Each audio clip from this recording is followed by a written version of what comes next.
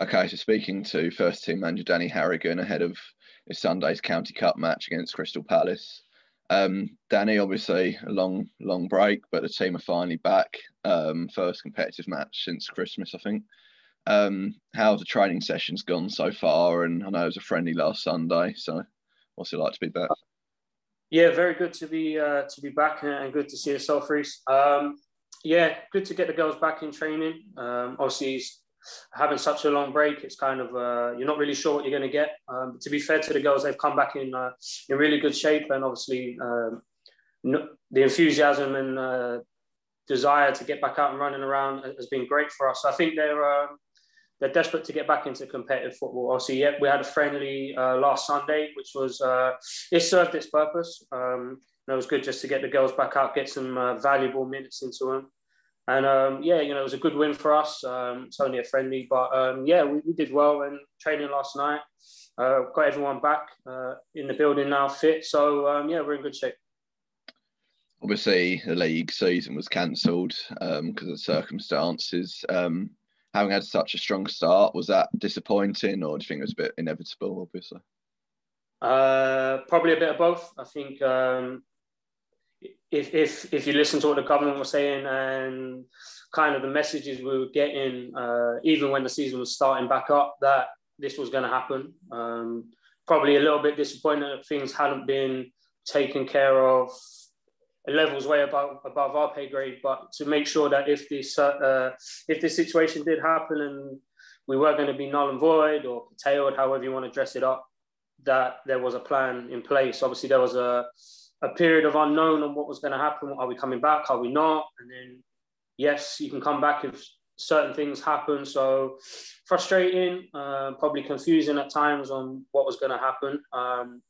Yeah, we did have a good start. We did have a really good start. And, there'll probably now always be that question of what could have been on the group that we've got and the players that we did have at the time, of how far we could have gone as a group. But, these things happen, and we've still got the County Cup to aim for now. So I suppose we just got to try and take the positives of what we've got. But we got a good group, they wouldn't let it affect them. And yeah, now we're just focusing everything we've got on the County Cup and the friendly fixtures that we've got coming up as well. We've tried to get some strong games in the weeks that we've got off to see where we're at, because obviously without the league season to test ourselves, I think it's vital now that we look at the teams in our league and the league above and compare ourselves and probably try and just cement in our brains and for our own personal selves on where we are and what we could have done. Yourself and the players took part in the 100 kilometres march challenge last month. How do you find it? To be fair, there's no running from me. I can't run anymore. But yeah, 100k walk, it was good. I think it came at a good time for myself. Just to get out again and try and get yourself back in a routine. Obviously, with work not being the same as it used to be, getting out and about and just walking around and getting to get some fresh air was good. I think it was good for the club to do it, across all three teams, and even getting the younger ones involved. That there was a little bit of competition. We set up one of those Strava groups, so you didn't want to be at the bottom of the leaderboard. So definitely push you to go out and get the vital steps in.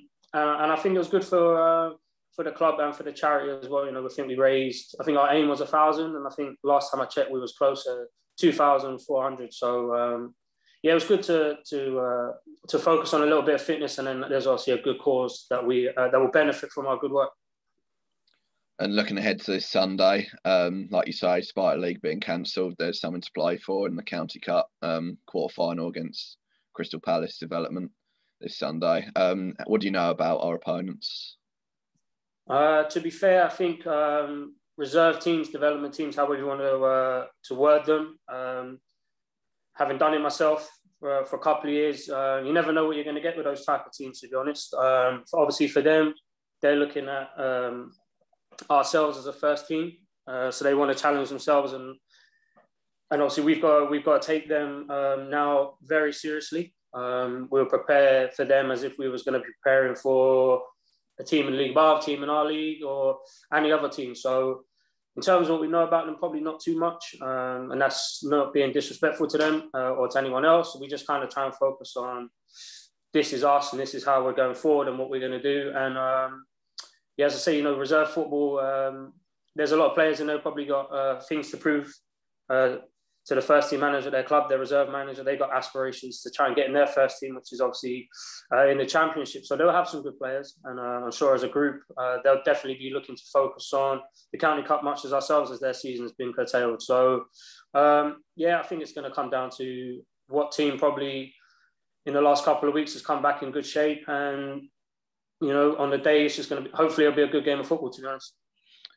And lastly, obviously, is everyone back fit for this game? Everyone, no injuries, or is there anyone out?